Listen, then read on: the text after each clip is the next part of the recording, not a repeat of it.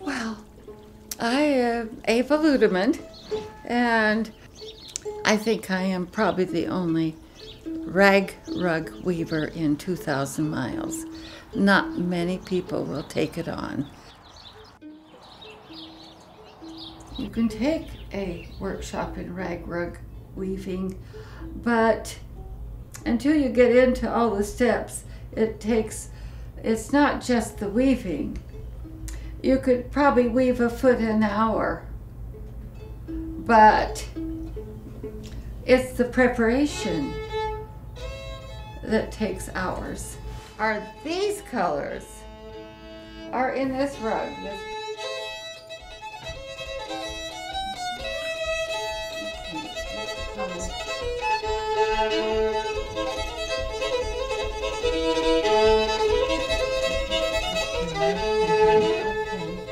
And take your treadles off, yeah, and beat it. I beat it on a cold shed.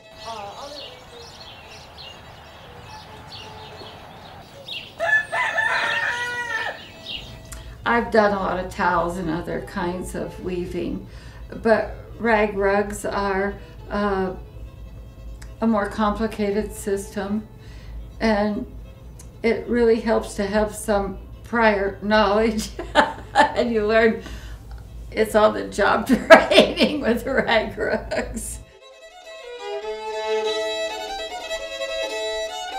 It's easy to sit with your scissors and cut sheets. You can do lots of things while you're cutting the sheets. That's simple. Sewing them together. Those are all simple tasks. The hardest part is getting the right string through the right harness.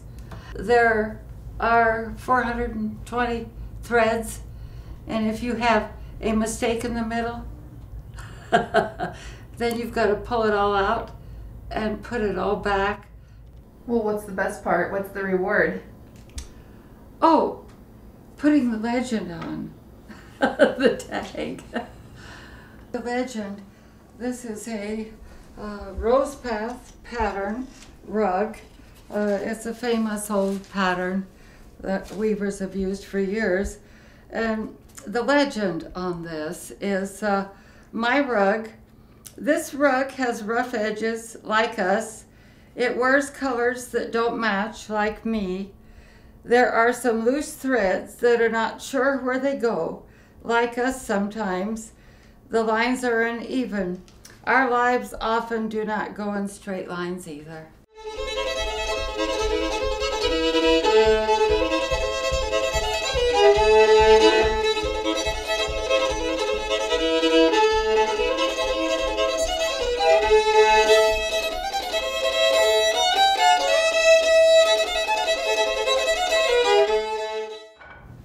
The shuttle through, and then you change, and it changes the pattern.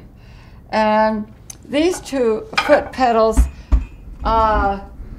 control this shuttle, and then the other shuttle is this color.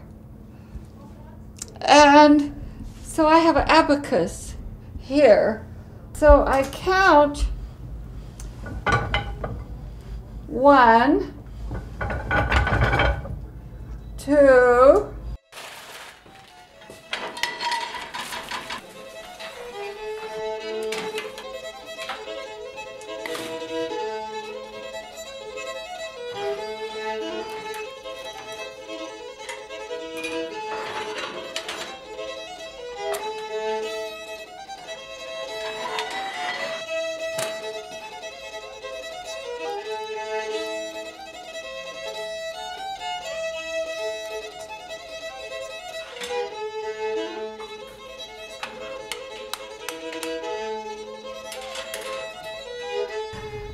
This was a rug that my grandmother made, and it's called a hit or miss. She was a good Mormon lady raised in Utah, And those girls growing up in those families had to do everything from scratch. And as I knew her, she had an old metal loom on her porch. And she cut rags and wove rag rugs. Because you had a lot of rags. And I remember sitting on the floor as a 3 or 4 year old and watching her move the harnesses up and down. And it clanked and clanked because it was all metal. And it made a big racket. It shook the whole porch.